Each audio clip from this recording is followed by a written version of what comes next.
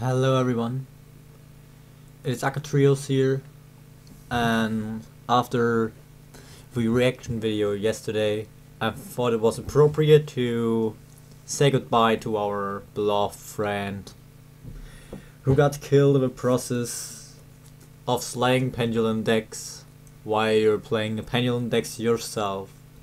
A savior for despots, as it was a card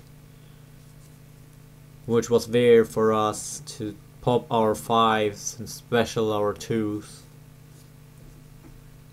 What you see right there is the tournament deck I played today on a local. I know that it doesn't look very appropriate. This is not my usual build. This is just due to the resources I've got in real life. And I don't have much more as of right now, and I think there's something wrong with it. Oh wait, that's right with the sorting, okay. Well, I don't have more options as of right now, so it looks like this, but I thought it was appropriate to set up a funeral for our beloved Wavering Eyes. And, well, you were always with me, I say. You always were by my side when I needed you. I hold you in my hand at the second. The 2 Wavering Eyes you see here, I hold them in my hand. In those beautiful red sleeves I put them in some time ago. When I got them and put them in the deck. Which was still in creation back then, for real life purposes. Yeah. It's pretty hard to see that I have to actually say goodbye to one of the better cards for my deck, but it was of course obvious that Wavering Eyes will get hit in the future, and it seems like future is now, so I tend to get a bit emotional about this, so well, it is time to say goodbye, I guess. So yeah, those 2 cards, I hope you hear it. I don't know, I just put them out of their sleeves. It is time to move on, I guess. And what I actually do is something quite hilarious, and to make up for our sad friend Wavering Eyes, I thought about adding another quick spell to the deck, which was only in my side deck for a very long time. Disclaimer, my side deck is also just thrown together randomly from the cards I got from the gold pack last Sunday, and a gold pack I got before, like another premium gold thing, and the 2 cards I wanna add. And the 2 cards I wanna add for Wavering Eyes, the savior, I guess, the new Wavering Eyes for my deck will be this card, Black and White Wave. And you might think, well, why? Why am I actually doing this? Because I think that this card is quite hilarious in any way. And as I'm very emotional to see that my Wavering Eyes has finally passed away after it was dying on this bed for months, and it was clearly visible that Wavering Eyes couldn't take the pressure of life any longer, I decided its successor will be Black and White Wave twice in the main deck. And there it is, right between my MST and my Twin Twister. The new quick play spell card for this deck, Black and White Wave.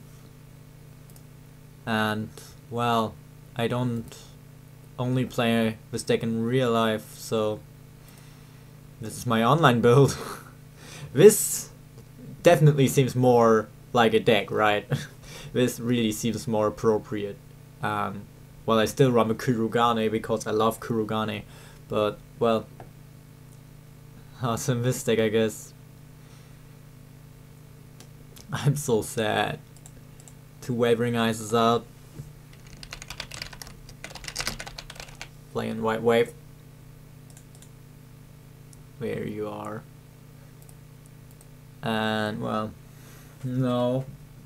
I wish I could actually show you that I'm doing it, but no, it's time. I am looking at my side deck.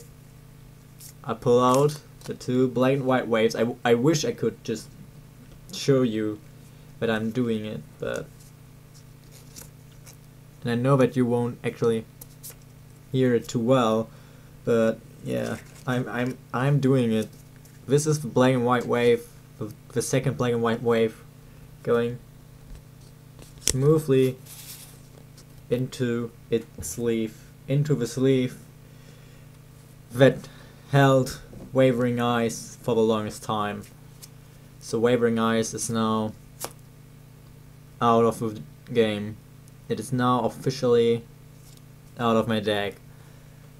Well, see ya, Wavering Eyes. I hope you'll do well in Yu-Gi-Oh! Heaven.